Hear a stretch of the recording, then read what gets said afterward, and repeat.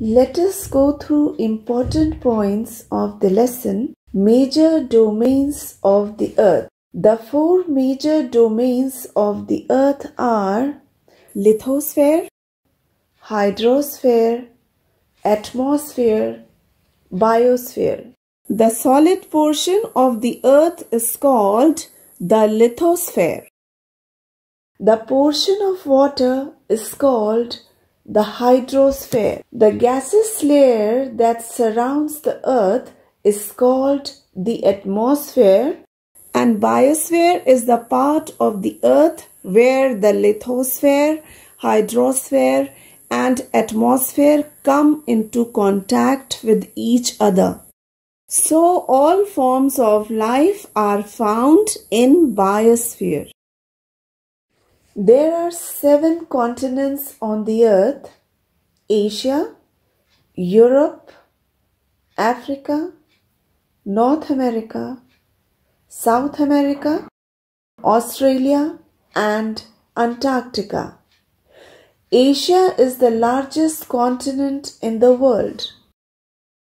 There are 5 oceans on the earth: the Pacific Ocean, the Atlantic Ocean, the Indian Ocean, the Southern Ocean and the Arctic Ocean.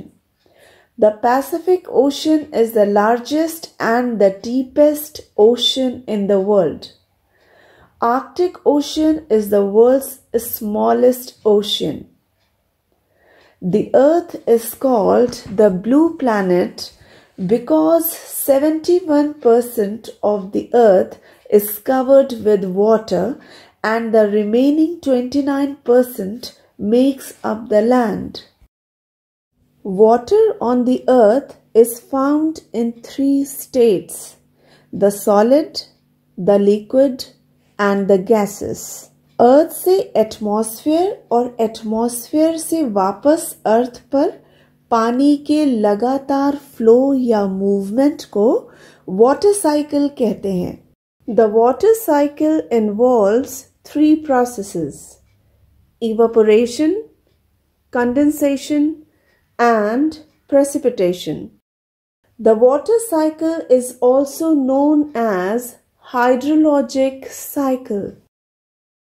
Global warming is a gradual increase in the Earth's temperature. Industries से, vehicle से बराबर harmful gases निकल रही हैं जो कि atmosphere को pollute कर रही हैं. एटमॉस्फेयर में ग्रीन हाउस गैसेस जैसे कि carbon dioxide, methane, nitrous oxide, इन सब के लेवल्स बढ़ने की वजह से अर्थ का टेम्परेचर कंटिन्यूअसली बढ़ रहा है.